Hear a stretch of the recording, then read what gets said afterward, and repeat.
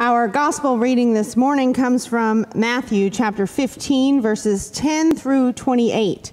If you'd like to follow along in your pew Bible, you can find it on page 17 of the New Testament, or as always, you can listen.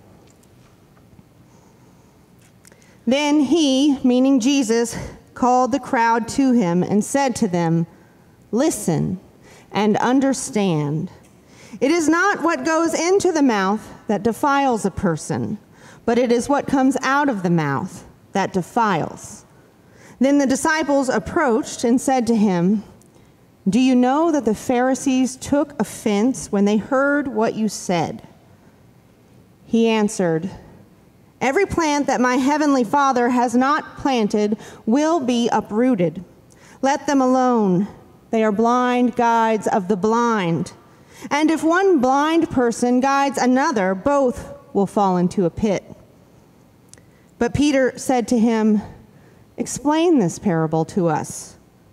And he said, "Are you also still without understanding? Do you not see that what goes into the mouth enters the stomach and goes out into the sewer? But what comes out of the mouth proceeds from the heart, and this is what defiles. For out of the heart come evil intentions, murder, adultery, fornication, theft, false witness, slander. These are what defile a person, but to eat with unwashed hands does not defile." Jesus left that place and went away to the district of Tyre and Sidon. Just then, a Canaanite woman from that region came out and started shouting, "Have mercy on me, Lord, Son of David. My daughter is tormented by a demon." But he did not answer her at all. And his disciples came and urged him, saying, "Send her away, for she keeps shouting after us." He answered, "I was sent only to the lost sheep of the house of Israel." But she came and knelt before him, saying, "Lord, help me." He answered, "It is not fair to take the children's food and throw it to the dogs." She said, "Yes, Lord, yet even the dogs eat the crumbs that fall from their master's table." Then Jesus answered her, "Woman, great is your faith. Let it be done for you as you wish." And her daughter was healed instantly. The word of the Lord. So I don't think it's a mistake that lectionary writers place this week's gospel reading about the Canaanite woman's great faith against the backdrop of last week's reading from the same gospel about Peter's little faith. It seems, at least on the surface, as though these lectionary writers want us to compare the faith of the two. Faith. It's a hard subject. A disciple, an insider, a student of the master, a friend and confidant has little, while an outsider, a Canaanite, a woman, a Jesus-proclaimed dog has great faith. Who says that the Bible isn't full of surprises? Author and preaching professor Caroline Lewis says that faith is one of those words that makes her nervous when it comes to preaching. It even made her top 10 list of words to warn her students about using in a sermon. For the most part, I am in agreement with her, mostly because faith is just so difficult to define. And we throw the word faith around as if we all had some agreed upon definition. But I would be willing to bet that if we took a poll right here, right now, in this place, we would discover that we don't have an agreed upon definition at all. I mean, is faith something we do? Is it something we demonstrate? Is it something that we just have? Is it gifted to us? Do we possess it, or does it possess us? How do we know if we have it? Can other people tell? And are we born with it? Can we grow it? Can we lose it? Does it die? It's not that easy, is it? Faith just seems like it's one of those fallback words that Christians use in order to gain an audience.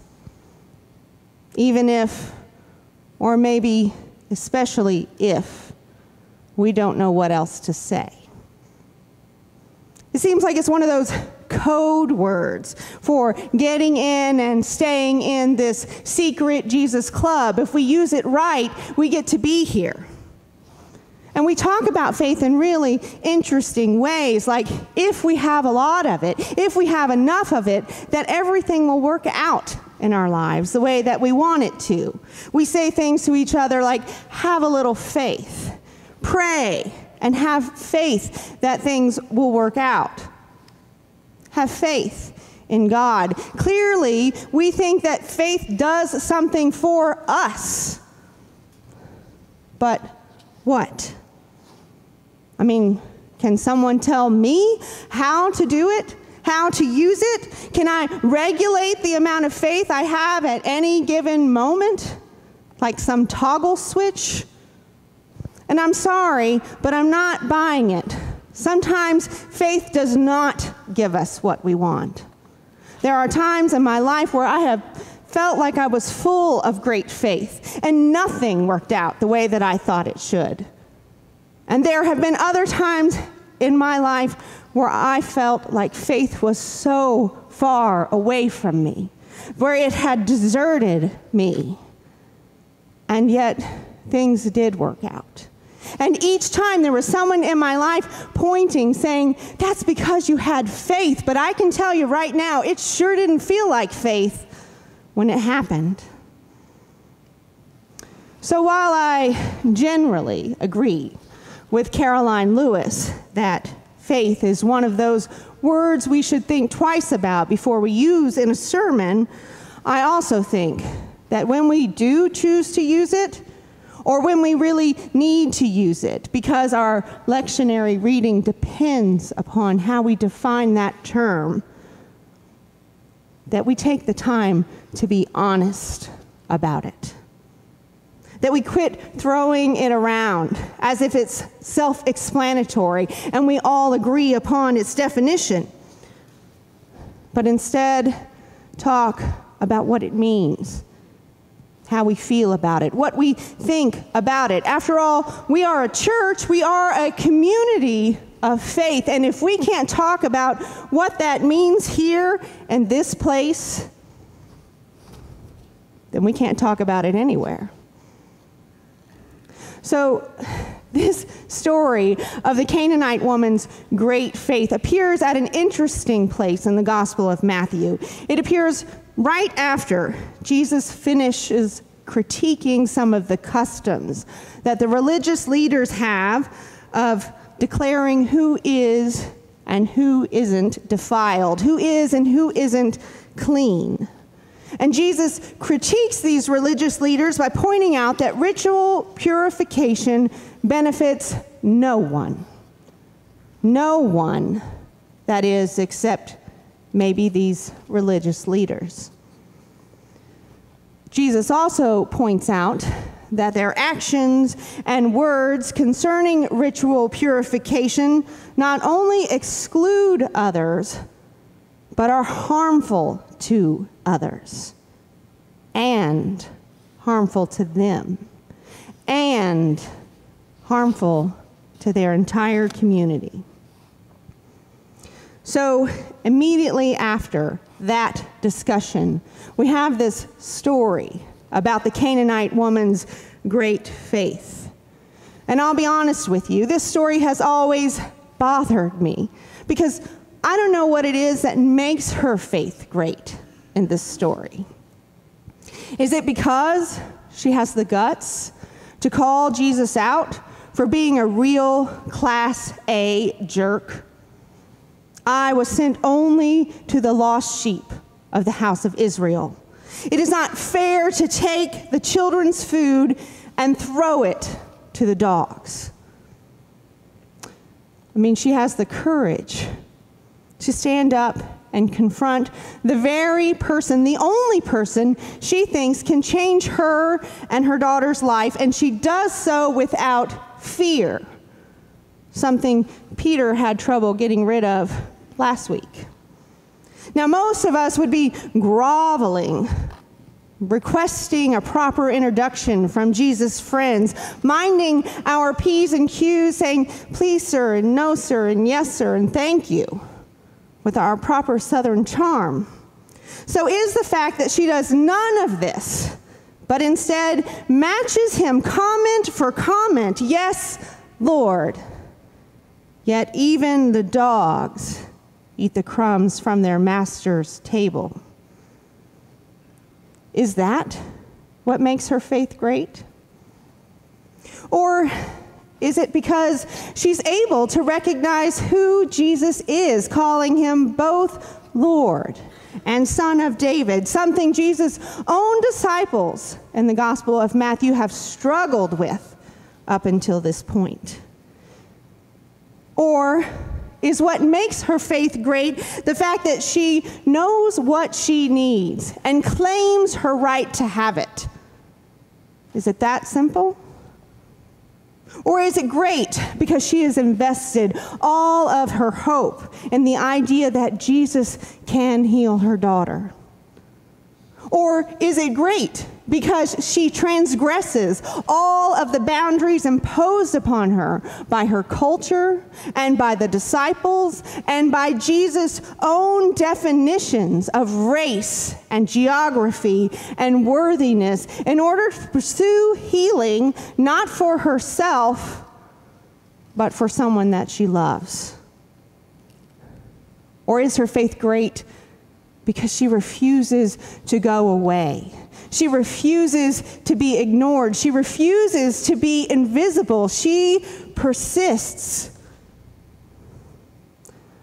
Or is her faith great because she recognizes, I can't do this alone, and she asks for help? I honestly don't know what makes her faith great in this story.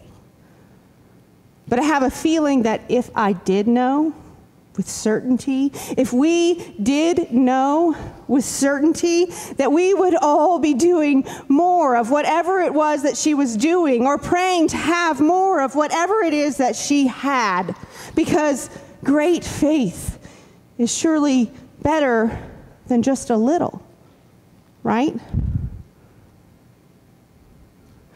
Now, I don't know if any of you notice that there's a demon in this story.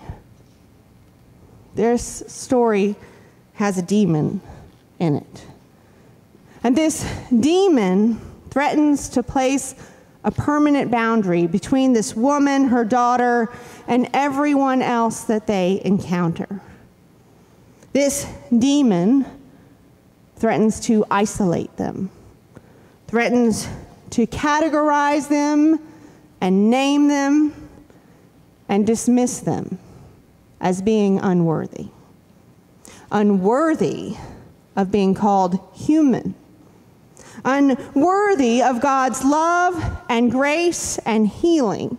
Unworthy of being treated with dignity and respect. And much like the people that the religious leaders condemned as being unclean, unworthy of having civil discourse with, or even human contact. But the sad thing is that this demon, it doesn't just threaten this woman and her daughter. It threatens many more people than that. See, if it can separate this family, this woman and her daughter, from everyone else, then it has an opening.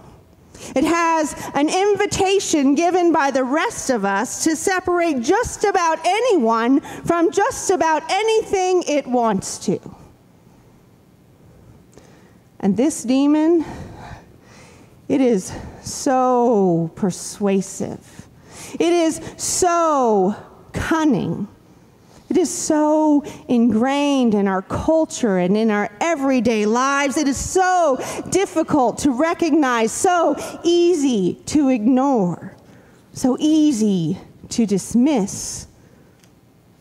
So much a part of our lives that it almost goes unnoticed.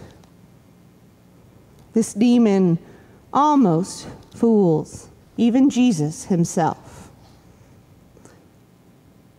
That is until this Canaanite woman, this outsider, appears before Jesus shouting at him, shouting, in order to reveal to Jesus that he too is susceptible to the demon's charm. He is human, after all. That is what being incarnate means. He too is tempted to just turn his back. He too is tempted to refuse to participate in something he did not start and something that most would consider to be none of his business. He too is tempted to renounce his trust that God is redeeming the world. He too is tempted to let injustice and untrue assumptions about what it is that defiles a person or a people rage down through the streets while he chooses to protect only what is his own. There's a demon in this story. And make no mistake, it is a very powerful demon. It threatens to destroy every character. It threatens to destroy our faith in humanity. Faith. There's that word again. The more I think about it, perhaps the lectionary writers did not include the stories of Peter's little faith and the Canaanite woman's great faith in subsequent weeks so that we would compare the two, judging whose is best. Perhaps their intent was instead to show the full width and breadth and complexity of what a life of faith really looks like. That faith does not amount to just a one-time proclamation, I believe in Jesus Christ, as if it were a magic set of words, good for all times and all places, and the only thing we have to do in all circumstances. Rather, a life of faith is full of ups and downs. It's full of times where you may feel afraid that you're going to drown, and other times when you're on top of a mountain, elated. It's full of times when we desperately struggle to grasp onto something, and other times when we're just comfortable being at peace. It's full of times when there's just naive certainty and crushing doubt. Perhaps a life of faith is less about knowing and proclaiming and more about the kind of urgent living that Peter was demonstrating when he stepped out of that boat and onto the water. Or the kind of urgent living that this Canaanite woman was demonstrating when she shouted at Jesus to pay attention. It's the kind of living that requires us to pay attention right now to how God is calling us to be and to do, to pay attention right now to the